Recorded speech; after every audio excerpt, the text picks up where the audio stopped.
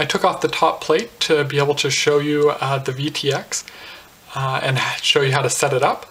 You won't have to take off the top plate because the only thing that you have to touch is this button right here, which should be accessible. So it's pretty simple interface. You have a button that you can short press to change the value, and then long press to change which menu option you're on. And if you look at this card that came with the VTX, it shows you which menu, what are the values and what the menu options are.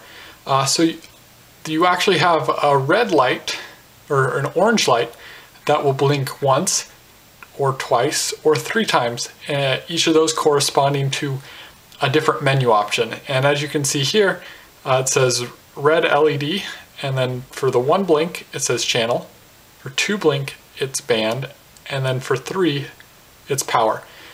So if you're on the channel menu, the orange will blink and then the blue will blink the number of times for the value. So 1 blink on orange showing that you're on the channel, and then blue if you're on channel 1 will just blink once.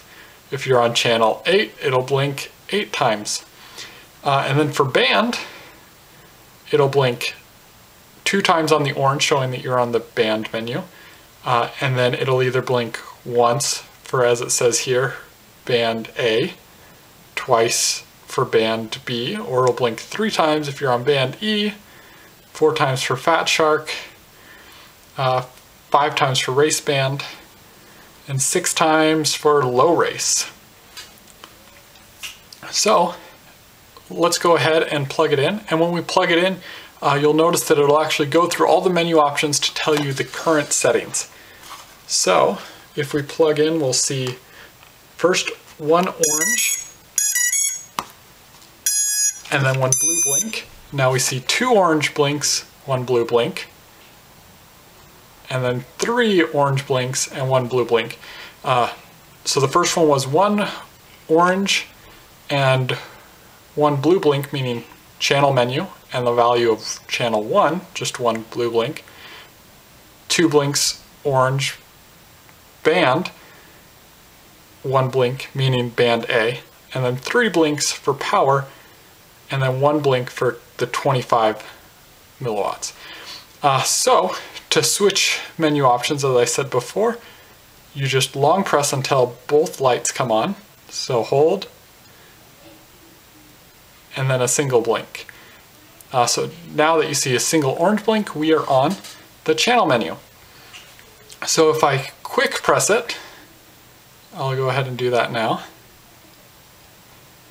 There was 1 extra orange blink when I tapped the button, and now the blue blink blinks twice. And if I go ahead and tap it again, oops, missed it. I'll wait until, okay.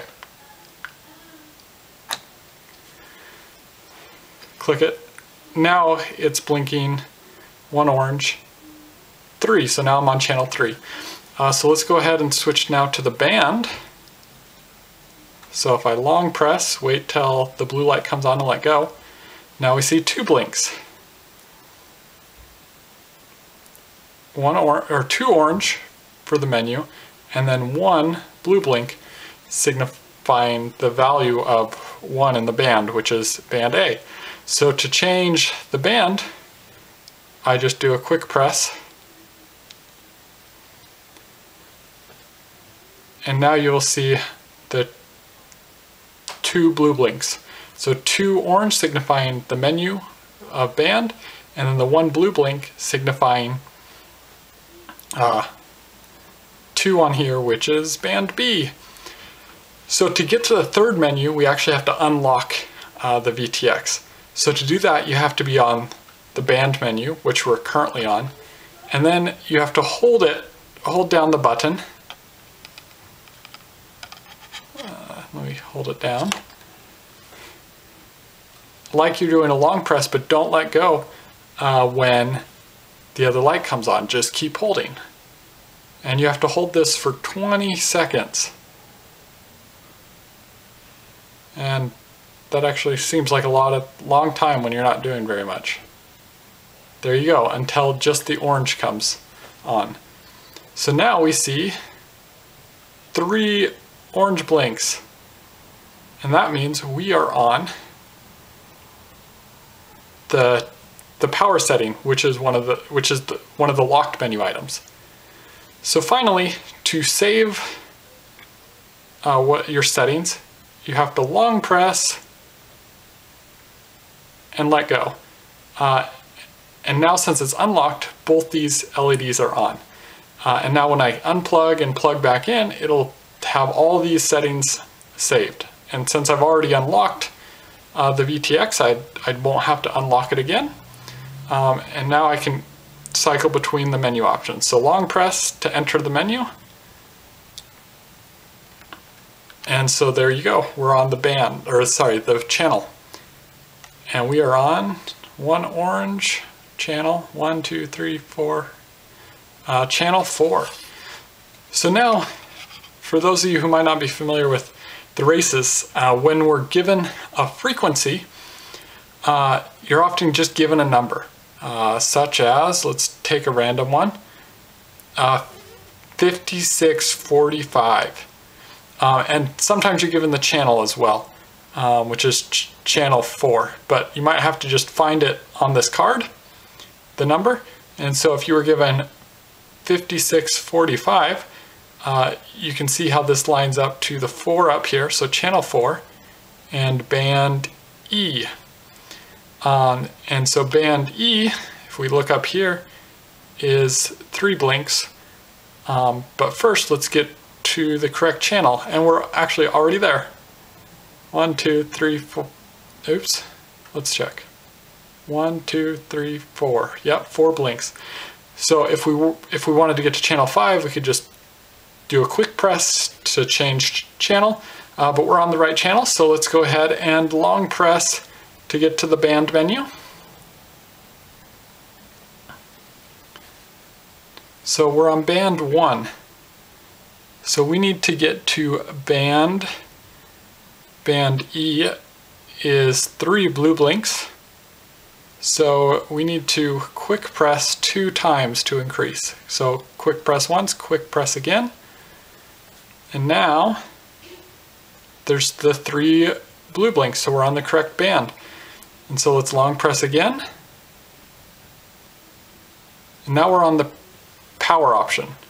So you see 3 blinks and then 1 blue blink, meaning that we're on 25 milliwatts, which is what we want to be on for races. So let's long press one more time, and that setting is now saved.